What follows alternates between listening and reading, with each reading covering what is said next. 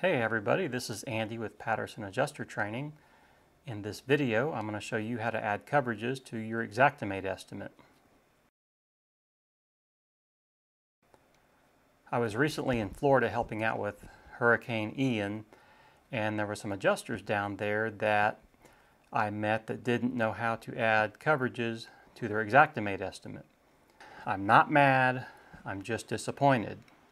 So the coverages we're going to add to this estimate is dwelling extension or other coverages, backup sewer and drain, and then tree debris removal onto the dwelling coverage.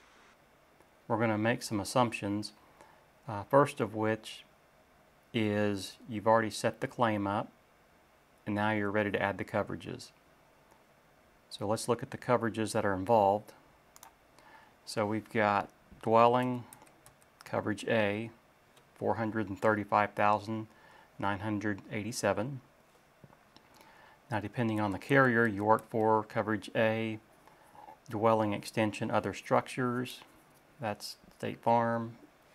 If you work for other carriers such as Allstate, coverage B is going to be dwelling extension, other structures.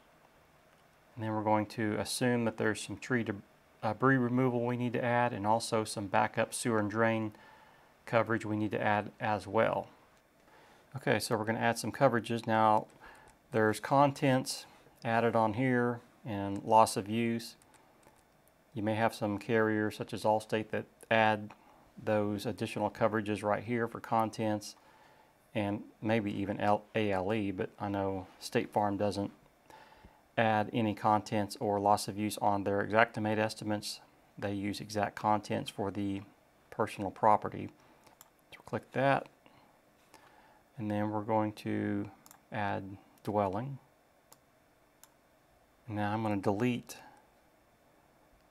contents because we don't need it. Okay. So I'm going to type in our limit here, which is $435,987. It's going to apply to both. Okay. Now we're going to come down here to add coverage. Now we're going to add our dwelling extension or other structures. Now we can add it here, or we can go to Smart List, and then we can add whatever we want. So we're going to go down here to other structures, and we're going to hit add. Then we're going to type in the limit for other structures, which generally is 10%. So it's $43,598. So applies to both. All right, now we're going to add the backup sewer and drain. So we're going to go here, and we're going to go to structure, add, type in backup. Okay, so now we're going to change this limit to $10,000. Now depending on what carrier you work for, they may have this different. You may actually go over here and do add options and add this on as an additional coverage, but I'm just showing you how to add it to your estimate specifically. Okay, so tree debris removal is generally an additional coverage. So I'm going to go over here to add options, and let's say we have a tree on the house. Then we're going to go to tree debris removal, and aggregate, which means total, is $500. I know some policies it's $1,000, but we're going to say it's $500 for example purposes. We're going to hit add.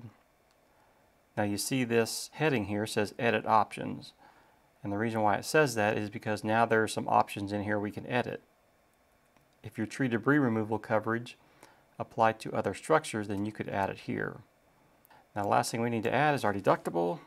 Deductible is 1%, so it's $4,359. And that is how you add coverages to your estimate. Hope this video helps. I will see you in the next one.